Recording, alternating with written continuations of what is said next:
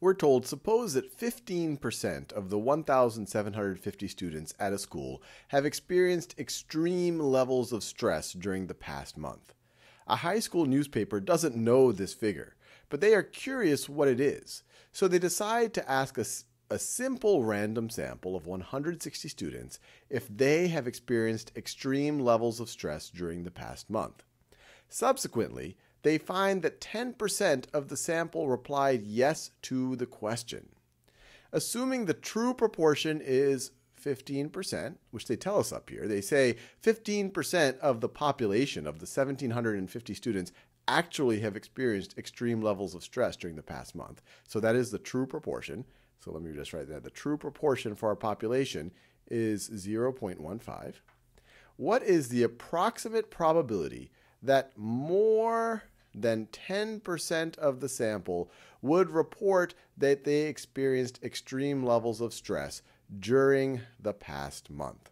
So pause this video and see if you can answer it on your own. And there are 4 choices here. I'll scroll down a little bit and see if you can answer this on your own. So the way that we're going to tackle this is we're going to think about the sampling distribution of our sample proportions. And first we're going to say, well, is this sampling distribution approximately normal? Is it approximately normal? And if it is, then we can use its mean and its standard deviation and create a normal distribution that has that same mean and standard deviation in order to approximate the probability that they're asking for. So for this first part, how do we decide this?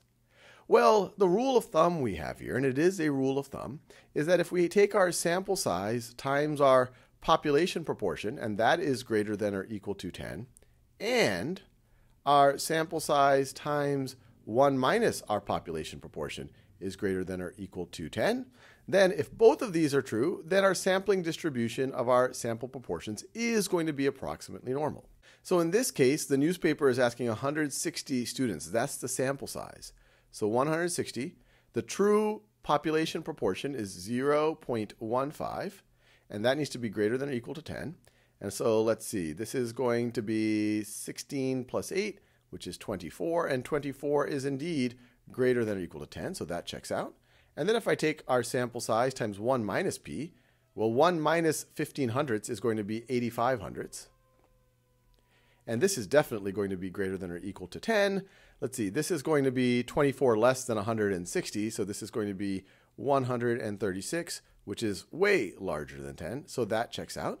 And so the sampling distribution of our sample proportions is approximately going to be normal. And so what is the mean and standard deviation of our sampling distribution? So the mean of our sampling distribution is just going to be our population proportion. We've seen that in other videos, which is equal to 0.15. And our standard deviation of our sampling distribution, of our sample proportions, is going to be equal to the square root of p times 1 minus p over n, which is equal to the square root of 0.15 times 0.85, all of that over our sample size, 160. So now let's get our calculator out. So I'm going to take the square root of 0.15 times 0.85 divided by 160. And let me close those parentheses. And so what is this going to give me? So it's going to give me approximately 0.028. And I'll go to the thousands place here. So this is approximately 0.028. This is going to be approximately a normal distribution. So you could draw your classic bell curve for a normal distribution. So something like this. And our normal distribution is going to have a mean. It's going to have a mean right over here of, so this is the mean of our sampling distribution. So this is going to be equal to the same thing as our population proportion, 0.15. And we also know that our standard deviation here is going to be approximately equal to 0.028. And what we want to know is, what is the approximate probability that more than 10% of the sample would report that they experienced extreme levels of stress during the past month? So we could say that 10% would be right over here. I'll say 0.10. And so the probability that in a sample of 160, you get a proportion for that sample, a sample proportion that is larger than 10%, would be this area right over here. So this right over here would be the probability that your sample proportion is greater than, they say, is more than 10%, is more than 0.1. I could write 10 just like that. And then to calculate it, I can get out our calculator again. So here, I'm going to go to my distribution menu right over there. And then I'm going to do a normal cumulative distribution function. So let me click enter there. And so what is my lower bound? Well, my lower bound is 10%, 0.1. What is my upper bound? Well, we'll just make this 1, because that is the highest proportion you could have for a sampling distribution of sample proportions. Now, what is our mean? Well, we already know that's 0.15.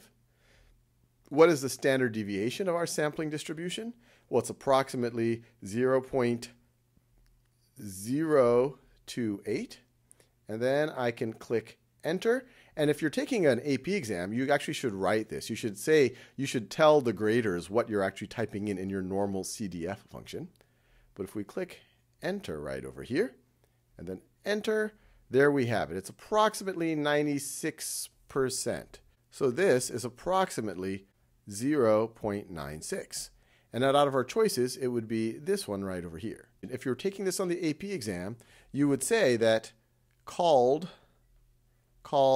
normal CDF, where you have your lower bound, and you would put in your 0.10.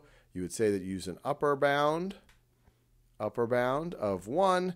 You would say that you gave a mean of 0.15, and that you gave a standard deviation of 0.028, just so people know that you knew what you were doing. But hopefully this is helpful.